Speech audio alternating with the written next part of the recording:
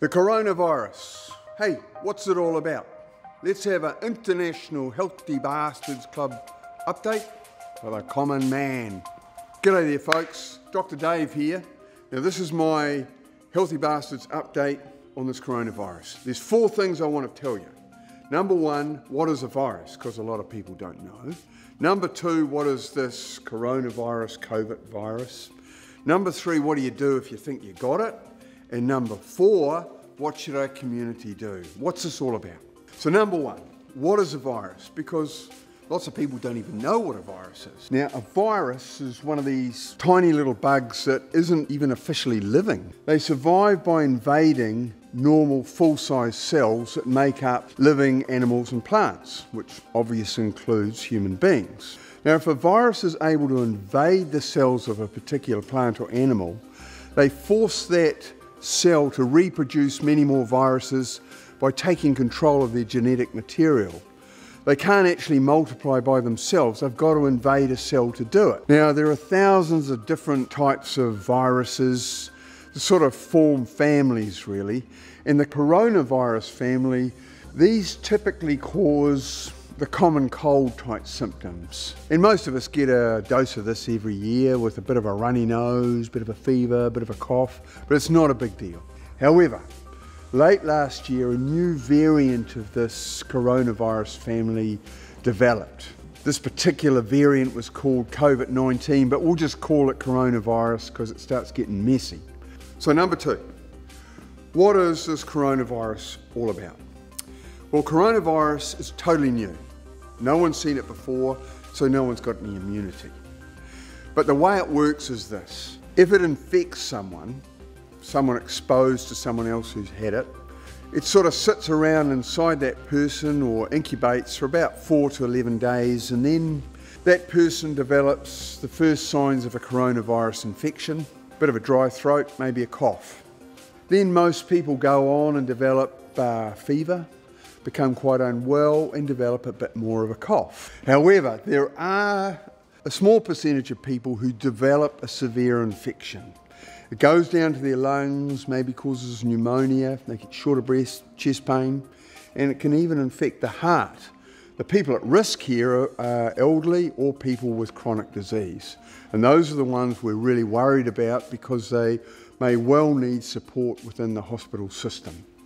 Now, most people get over this a week or 2 later and they're recovered and life goes on. So number 3, what do you do if you think you've got the coronavirus? So it goes like this, because the picture's changing all the time. If you've got the sore throat, if you've got the cough, the fever, and you've had some sort of contact with someone who's had the coronavirus, or you've been overseas, whatever, or if you're just worried, the best thing to do is to ring your local general practice or a special health line that's been set up by the Ministry of Health. Healthline coronavirus. You can just check it on the net.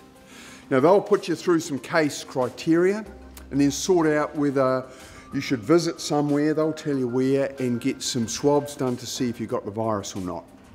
If you're not too badly affected, it's best to just hole up at home to let the virus run its course, but if you've got severe symptoms, then you need to be assessed by a medico to sort out whether you need to go to hospital or not. So number 4, what's the best way of us Kiwis dealing with this virus? Well, to start with, it's coming, you know, more and more people are starting to get infected.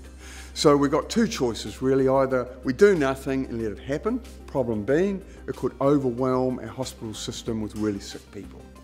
All the experts say, and I agree, it's better to try and slow down the spread of this virus, to reduce the load on our health services by instituting really good public health measures, which I'm going to take you through now, okay? Number 1, it's best to avoid that close contact with people. Like for example, hard as it is, we shouldn't be onging. Number 2 is you wash your hands. Now when I say wash your hands, you don't do it like this. Come and have a look at here. A bit of this, a bit of that, da-da-da, da-da-da-da, boom. Waste of time.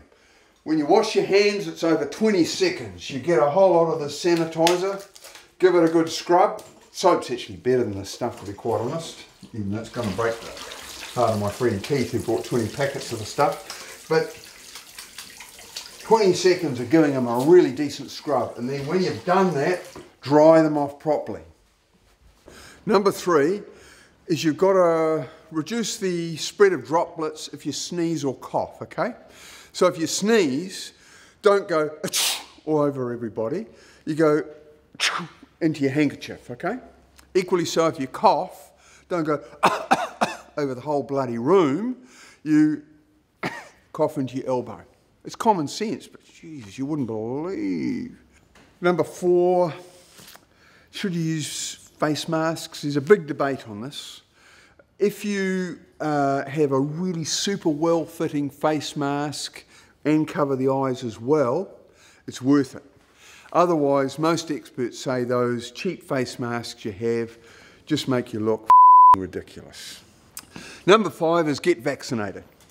Get vaccinated against the flu virus and also against anything else you can think of that might affect your lungs, say the pneumococcal vaccine. The main reason for these vaccinations is not only to protect you against those infections, but if you get those infections and the coronavirus, then you could be in it deep. So number 6, hard as it is, we've got to cut down on mass gatherings because it's that person-to-person contact. But you know, this is a very difficult thing for us. We're a sporting, social nation, but it's only for a short period. So come on, fellas, just toughen up, okay? Now, number 7, if you're not sure, check it out. Check out with the Ministry of Health Healthline, which is constantly updating. Also with your local general practice, they're updating. This whole scenario is in flux. But if you keep in tune with what's going on with these professionals, they'll tell you the latest. So don't be scared. The main thing is most people will get over this, and as a country we just got to pull it together and make it happen. So in summary, folks, this is a new virus.